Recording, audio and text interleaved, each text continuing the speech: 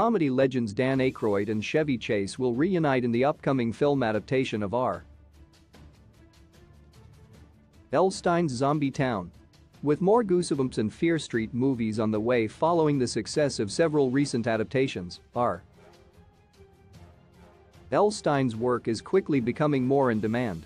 While series titles like Mostly Ghostly and Nightmare Room featured directly on television throughout the 21st century, producers largely ignored Stine's stand-alone novels until now, with interest in the children's horror writer surging again. THR reports that Zombie Town will be the first of Stine's stand-alone books to receive a major film adaptation, joined by iconic actors Dan Aykroyd, Ghostbusters, and Chevy Chase, Community. Filming is underway in Ontario, centering on 12-year-old Mike and his friend Karen, who must escape a horde of zombies that magically emerge from the movie Zombie Town.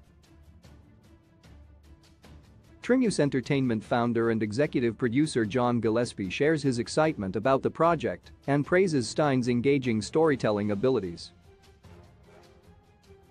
Peter Lapiniadis will direct the film adaptation, which also stars Henry Czerny, Marlon Kazadi, Maudie Monroe, Scott Thompson, and Bruce McCulloch.